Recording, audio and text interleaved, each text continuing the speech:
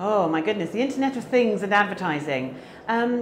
Well, it's going to be really important, I suppose, for a couple of reasons. I mean, the first one is just the amount of insight that we're going to get as advertisers and that publishers will have as well from all those devices that have sensors embedded in them. We get so much more information which can enable us to be much more personal and much more relevant in our advertising. In fact, it puts me in mind of an example I was talking about with somebody earlier today. That this issue that when you go searching online for stuff and you find what you want, maybe you buy it, and then 4 months later you're still being followed around by that tent that you already bought, and therefore you don't want it anymore. But so not relevant. Personal, yes, because I'm interested in buying a tent. Not relevant because I've already bought it, thank you very much, and don't plan to ever buy another. And so I think that the Internet of Things is actually going to enable this extreme personalisation and extreme context and relevance, and that's going to make a huge difference to everything for us. But of course, the other thing is that it's also going to enable us to advertise on a different scale. It's going to completely change the way that we deliver personal advertising to a device, to your phone or whatever. So you think about some of the beacon technology that we're starting to see. So you integrate that with other Internet of Things insights and data that's being gathered. You're going to be able to target an individual as they walk down the street in a way that probably never seemed possible in the past. So Watson and personalisation, and what does that, what's the future around that? Well, it's interesting because Watson is basically cognitive computing. What does that mean? It means that it can take the most enormous amounts of data, terabyte after terabyte after terabyte, and process it incredibly fast. And what that enables us to do. So personalisation in healthcare, for example, is about a remedy for just you. Not for the person who's got the same illness as you down the street, but just you, based on your DNA, the very specific case history, other things about you. And so, starting to see that kind of thing. So, okay, that's a healthcare example. Start to imagine how you might apply that to the world of marketing. Things get really interesting. So the ability to very rapidly, and I'm, very, very fast, be able to work through an enormous amount of data. I mean, when people talk about big data, Watson copes with the very biggest of data at an unbelievable speed. And will then be able to make recommendations to you. So I think the application of that from a marketing perspective, we haven't really scratched the surface of it yet. But I think that you're going to be able to get to very complex, very detailed, personal, relevant recommendations for one individual human being, and being able to apply that to parts of the commercial world will be an extraordinary opportunity. Communicating Watson is actually an interesting challenge for a marketer because it feels a little bit like the crown jewels. It's this really exciting thing. Here is a computer essentially that managed to beat human beings at a very complex game show in the States, Jeopardy. And so so it has all this kudos and all this interest in amongst people, and it's a great advocate really to get people to think about computing and technology in a completely different way.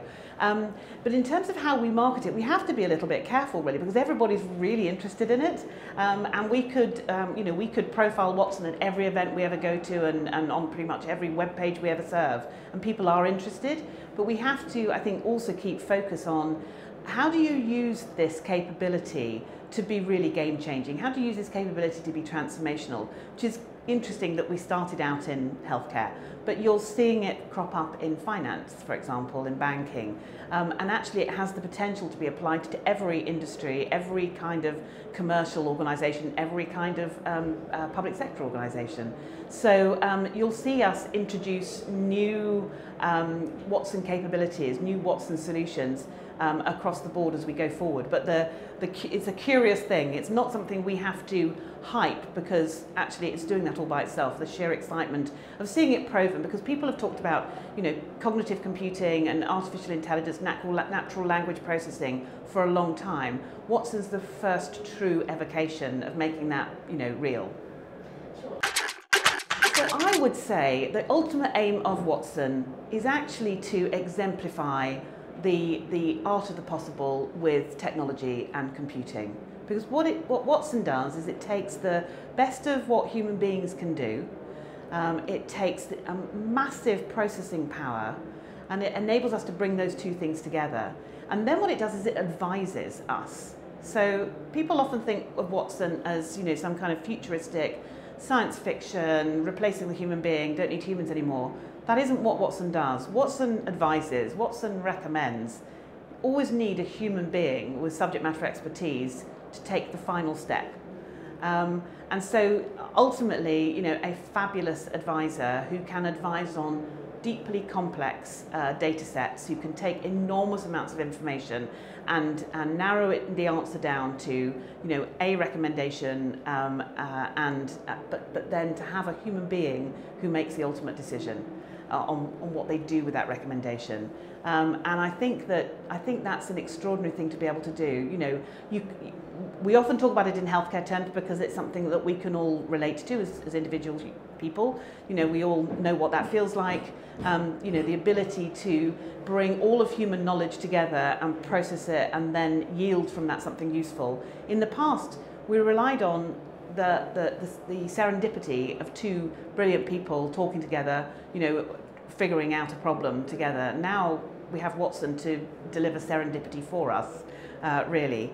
And it's real. The only things that are really going to slow it down is how much knowledge we give it, how much we're willing to share with it, what we put in, and enable it to pump out at the other end. So, but I think that's the important thing is that it is about being an advisor and a recommender, not something that's going to that replaces the human being, because actually there are always nuances in decision making that need a human being, because at the end of the day you're doing it for humans, you're doing it with humans. You need to make sure you have that final stage to make sure you get it right. Oh my goodness, the most interesting connected device. Well, it sort of is an enormous range. So one that I really like is the ability for fruits and vegetables to tell you when they're ripe. So imagine the avocado in your fridge telling you a day before its perfect ripeness that you should eat it the next day, rather than that disappointing thing of cutting into it and finding it's already gone over, or indeed cutting open and discovering you should have left it for another 3 days, but it's now too late because you've cut it open and it's just going to go grotty. So on the one extreme, you know, as an avocado eater, that's very exciting. On the other extremes, it's things like sensors and jet engines for aeroplanes that, you know, tell you when they need maintenance, tell you when something needs fixing in advance of it actually needing that happening, in advance of it going wrong. Now, of course, from a safety perspective, that's quite important that things don't go wrong in the air. But just from a commercial perspective, in terms of the airlines being able to schedule their maintenance, you know, at the perfect moment, and for us as travellers, not having that really annoying thing you've just got on the plane and then you wait for an hour because they've discovered a tiny technical fault and now somebody's got to come and fix it before you take off. So I think that, you know, and then all points in between those two things. I mean, the famous stat is that there are more sensors in the world, more transistors, which is what the sensor is, in the world today than there are grains of rice on the planet, which is an utterly extraordinary thought, really. So the potential of the Internet of Things is because you can put that sensor in anything, natural or man-made, either. And so the power of that to actually change our world, change our lives for good, whether it's about avocado eating or feeling safe on an airplane, is pretty cool. So for the potential for augmented reality and artificial intelligence, well, for us as a technology provider, of course, these are things that we work with all the time. And so, you know, they're part of how we develop new solutioning. But, you know, in terms of how we use them for ourselves as well, for our own business. So we've done quite a lot with augmented reality with our clients. So a few years ago at Wimbledon, we developed and delivered for them an augmented reality app that actually enabled you to participate in Wimbledon wherever you were in the grounds. So once you were in the grounds, you could see what was happening on the courts, on the show courts. When you were in the queue, you could see what was happening. You could just hold it up and it would tell you where the nearest coffee stand, you know, toilets, all of those kind of, just, you know, simple things. It's amazing how you can put that power into the hands of somebody on a phone and actually really massively impact the experience that they have with, you know, of that event or that occasion. And I think it's interesting really that there are not more people doing augmented reality around events. Because for most big events, finding your way around them, and here we are at DMEXCO, it's huge, you find yourself running from one hall to the other in order to meet, meet somebody, knowing where to find things, knowing where to find people. If I could just hold up my iPhone and be able to see immediately, oh, I need to go that way. It's enabling people to participate in things that are beyond their immediate visual horizons or audible horizons, I think is an incredible thing to be able to do. So we do quite a lot of work in that space.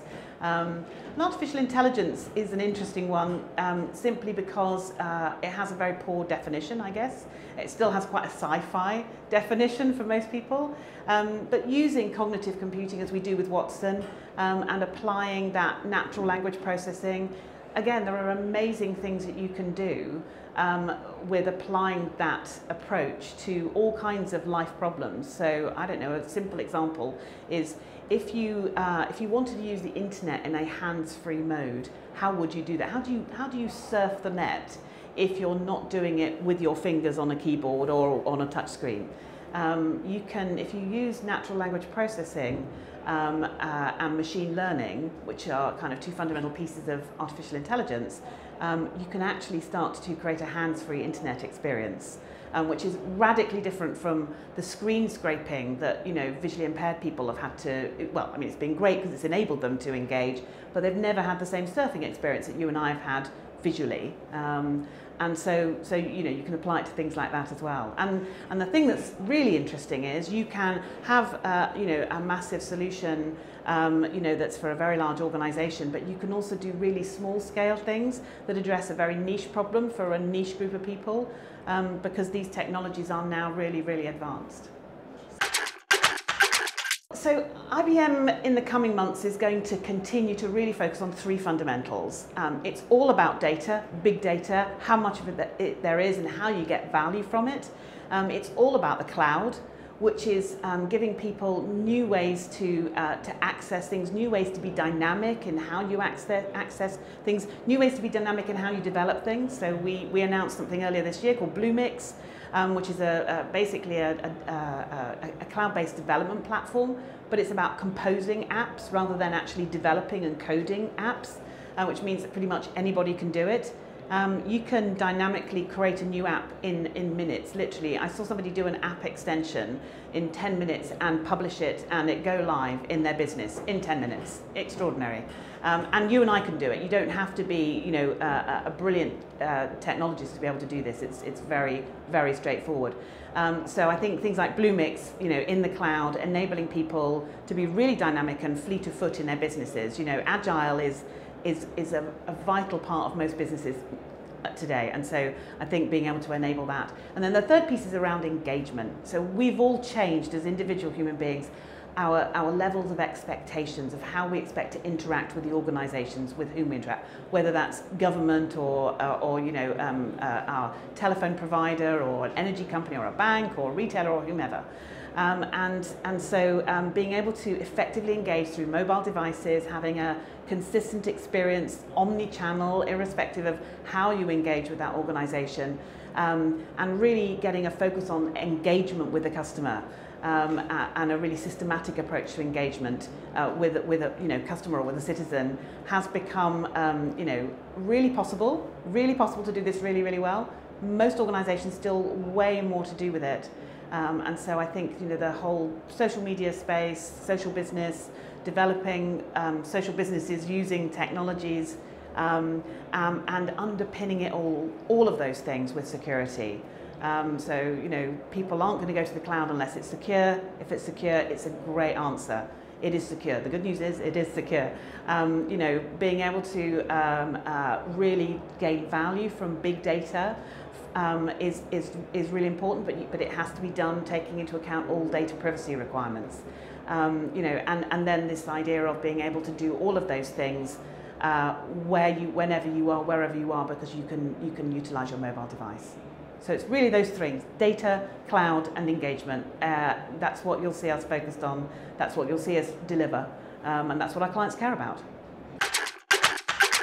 What excites me about the marketplace at the moment? Well, I think it probably is the art of the possible that's been created by the Internet of Things, driving huge amounts of interesting data, our own human behaviours and the amount of information we all share willingly, publicly, Twitter, Facebook, etc.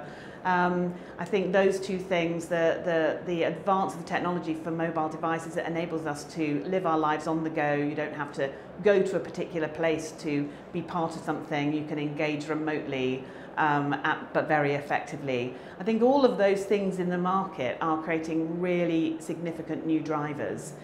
They're enabling businesses to do different things. They're enabling us as consumers and citizens to expect and require different things. Game-changing, whether it is in curing cancer or just meaning that we have an easier commute to work. I think all of those things are influencing our lives end to end, from the very serious and significant to the points of convenience and less frustration.